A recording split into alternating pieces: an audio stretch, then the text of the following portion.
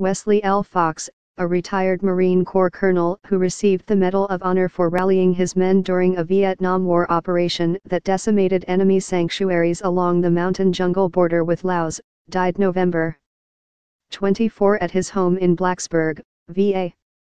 He was 86. The Congressional Medal of Honor Society announced his death but did not provide a cause. Colonel Fox, a self-described farm boy from Virginia's Shenandoah Valley, grew up entranced by tales of forebears who shed blood for the Confederacy to fight what they called Yankee aggression. He quipped that his middle name Lee made explicit his family's devotion to their Southern heritage. When the Korean War began in 1950, he later told Vietnam magazine, "I saw it as a chance to catch up to my cousin Norman, who jumped into Italy and Normandy in World War II. Because of him, I was interested in the airborne. One rainy day when we couldn't work on the farm," he said, "a buddy and I drove to the recruiters in Washington, D.C. I told the Marine recruiter I was trying to decide between the Marines and the airborne. He said, 'Hell, boy, what's wrong with the Paramarines?' That did it.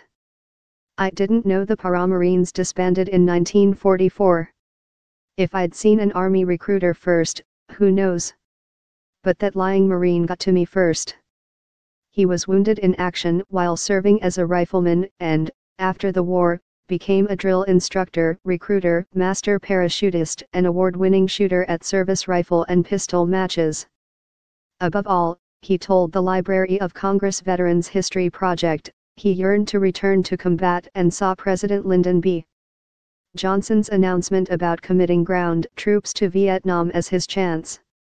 He was probably the only leatherneck in the world to consider himself screwed when he, then a gunnery sergeant, was instead assigned to Marine duty protecting a NATO meeting in Paris.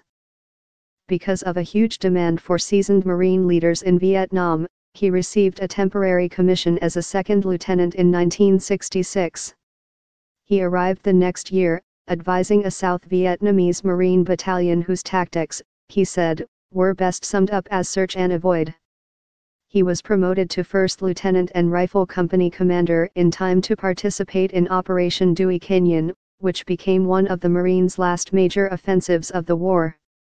The mission, in two phases starting in January 1969, was to disrupt a North Vietnamese military division on the border with Laos and to attack when the enemy least expected it.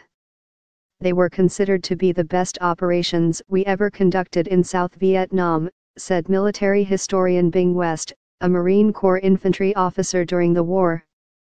"Of all the operations in Vietnam, it was the most classic in that it caught the North Vietnamese totally by surprise.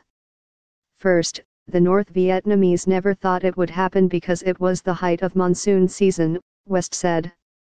"Second, they expected the Marines would transport themselves by helicopter, giving them warning.